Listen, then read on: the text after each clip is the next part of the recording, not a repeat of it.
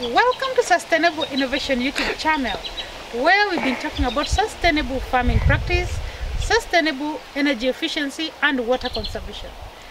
Today we are going to talk about integrated farming methods, and these farming methods are sustainable farming methods in horticulture.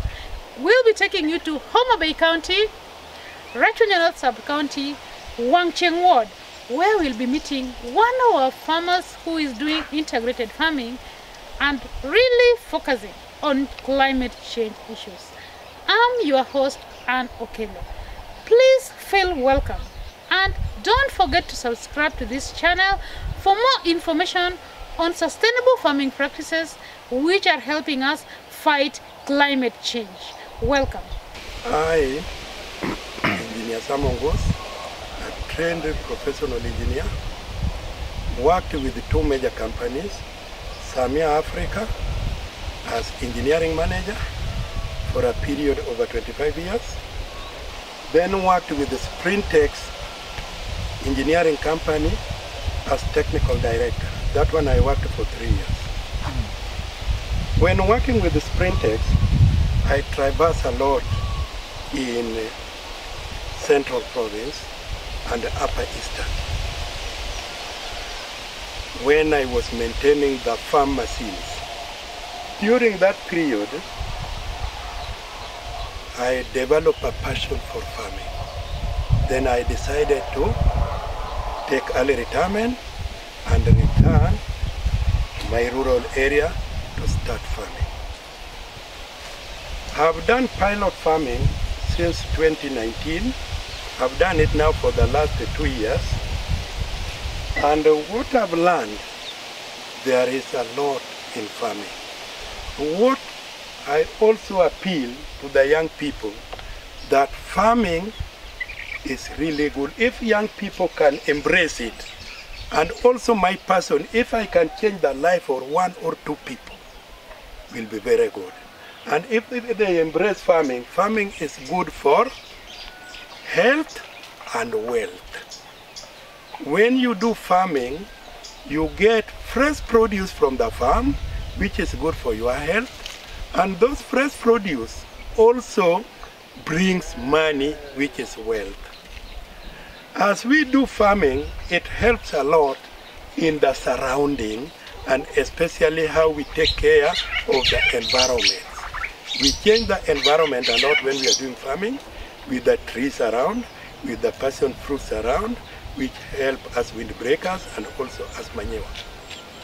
When we'll do the groundnut itself, we'll try to do value addition such that we can have peanut butter, we can have groundnut husks, which is also help the surrounding environment. I've done a few areas of different plants. I've done some medicinal plants which have a lot of medicinal value, like tree tomato, the apple tree, also I'm trying in here, and also the other tree like this one, which people say, which has a lot of medicinal value for cancer and arthritis.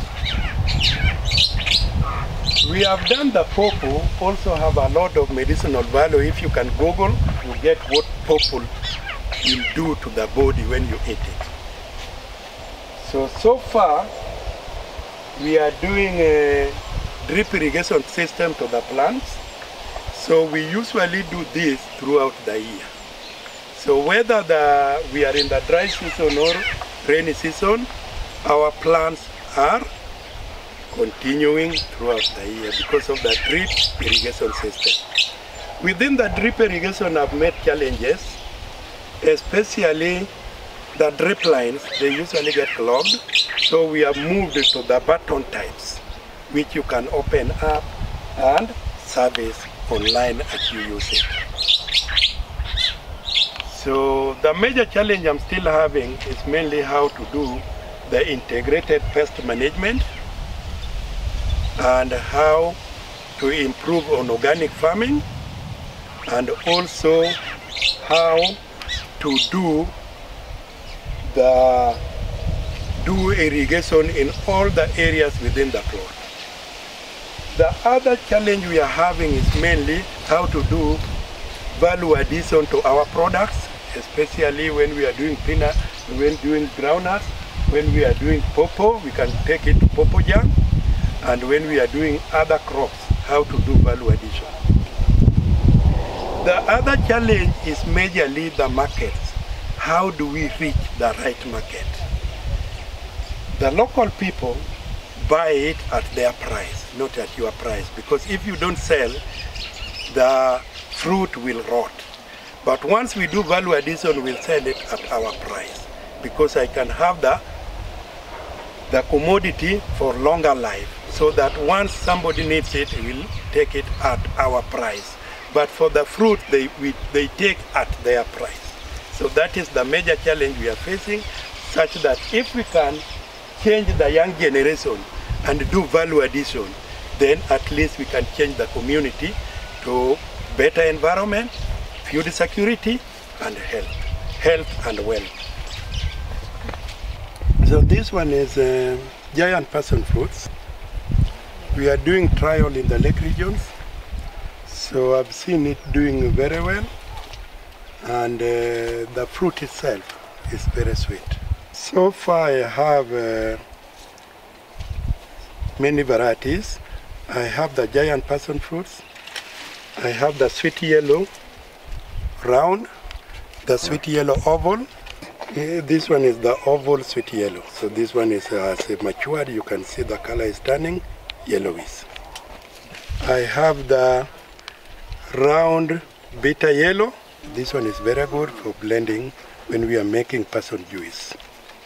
I have the purple and also the hard shell. So this hard shell variety, the skin is very strong. Even breaking it is not all that easy. So this one stops children from getting it, and also from hands from attacking the fruit. But for a mature person, you can get it out.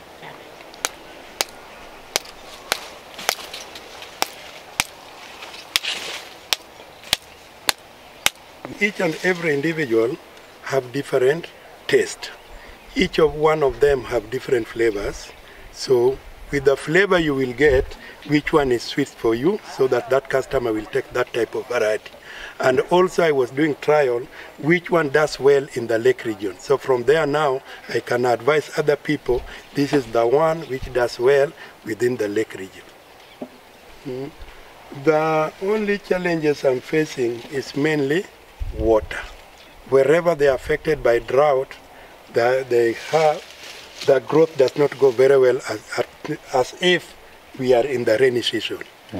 So that's the major challenge I have faced with the passion fruits.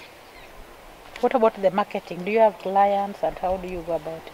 Marketing is still not very much, because fruit plates in the rural area is not much valued as people who are in town. But at the moment, I have one customer from Kisumu who does the collection of the passion fruit, both the sweet yellow and the purple. But the bitter yellow, many people do not like it, unless those who are making juices for blending. And how many months does it take for the passion fruit to grow?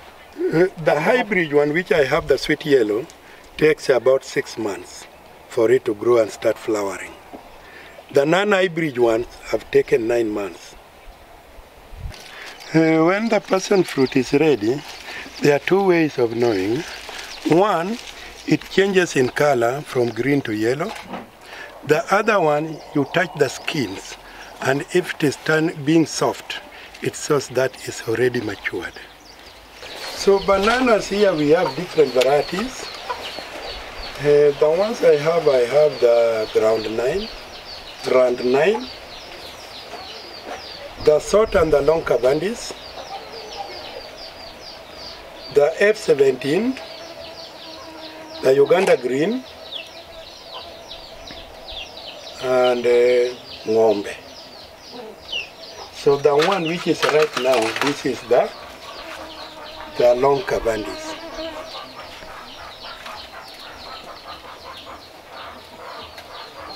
They have different uses because the Cavandis, the sugar content is high, so we use it majorly for ripening variety. But when we go to Ng'ombe F17 and Grand 9, the sugar content is a bit less, so we use it as a cooking variety. This one I've taken, because most of them were tissue cultured, they have taken between 7 to 12 months. Yeah, we are getting these seedlings. We do replanting or other farmers around by. We give them so that at least every household should have a banana. I'm spreading the message for every household to plant a banana by giving free seedlings. In banana we are faced, we are mainly the preparation, how to prepare the hole for the banana. That is the first challenge. The second challenge is water. If it irrigated like me, I do irrigation, so the performance is very well. Then the third challenge is the diseases which we get in the bananas. The end rods, like this one, we don't have it, but others are affected where we get the end rods within the banana. It's the banana fruit. Banana is a local fruit, so the market, within the local area, we have market. This one is the Ng'ombe, and this one at this stage, I've taken data, it takes about 4 months for it to mature up. After flowering, then for the fruits to mature up for harvesting, it takes between 3 to 4 months. It's a cooking variety. This one has taken about 11 months. Yeah. This is another variety. This is the F17. Yeah, the F17. This one has taken 10 months. The Grand 9 variety. Not to say that we have done harvesting. Usually when we do harvesting in a banana, we have to remove the trunk and cover the area with soil so that it doesn't call for pests to go to the roots of the banana. The trunks of the banana is not affected with pests. The roots which are majorly affected. So we dig it out, then cover that area with soil. Don't forget to subscribe to this channel for more information on sustainable farming practices which are helping us fight climate change.